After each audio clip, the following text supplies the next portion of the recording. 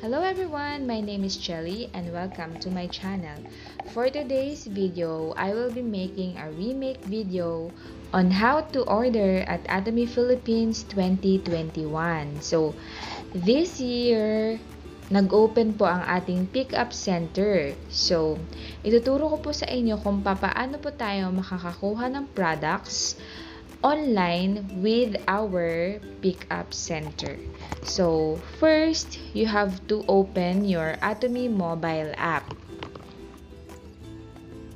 Okay, so ilalagin ko po ang account ng member ko na mate-terminate na. So, malalaman nyo po na mate-terminate na po ang account ng inyong mga downlines kapag meron na po siyang telepono sa inyong lineage.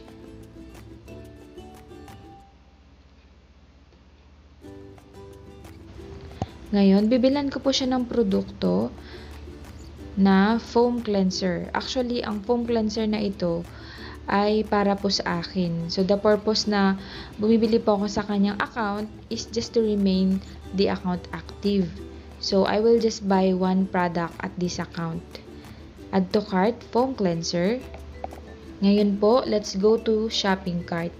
Okay, so meron po siyang mga sinelect na items na hindi po naging successful yung order. So, i-deselect ko muna po lahat ito. Then, I will just select foam cleanser. And then, order selected items. Ito po sa may baba. Okay. So, pwede po kayo mamili kung anong araw nyo po gusto i-reflect yung points ng binili nyo. So, pwede po kinabukasan, Thursday, or kahapon.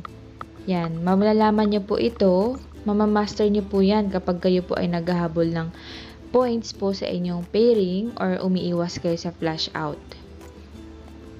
Okay, so papalitan ko po ito ng aking mobile number.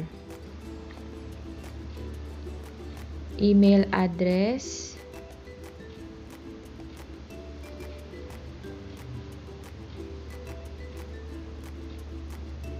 Sender, papalitan ko po ito ng aking pangalan.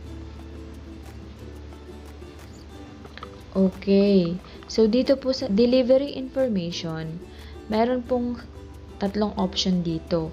So, sa new delivery address, ito po yung kung saan nyo po gustong dalhin yung product, kung sa bahay nyo, or sa kung kanino po gustong ibigay yung product. And then, sa education center, ito naman po yung center kung saan kayo naka-affiliate. At ito na nga po yung nadagdag, yung new pickup center. Free delivery din po ito. So, no need to affiliate na po kasi automatic na po yan. Select ko po yung pickup center. Yan, meron po ditong nag-pop up na no on-hand products available. Delivery will take 4 to 6 working days. So, yun po, no? 4 to 6 working days po ang hihintayin na dumating po yung products. So, ito po yung ating address ng ating pick-up place. So, ayan po.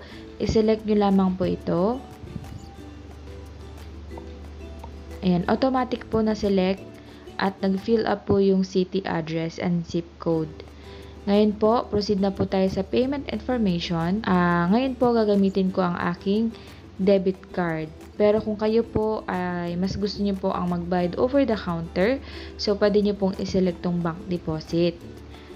Pero kung kayo po ay mas convenient na magbayad sa pamamagitan ng yung credit or debit card, then i-click niyo po ito.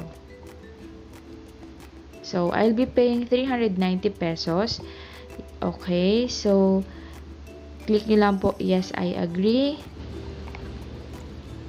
Click nyo po, check out now. Okay, so, na-proceed po tayo doon sa payment option, doon sa kailangan natin fill upan itong page na to ng ating card details. Click nyo lamang po ito at inyong name po sa inyong card. Meron pong magsisend ng OTP from your bank to your mobile number na nakalink po sa inyong card. This is my OTP.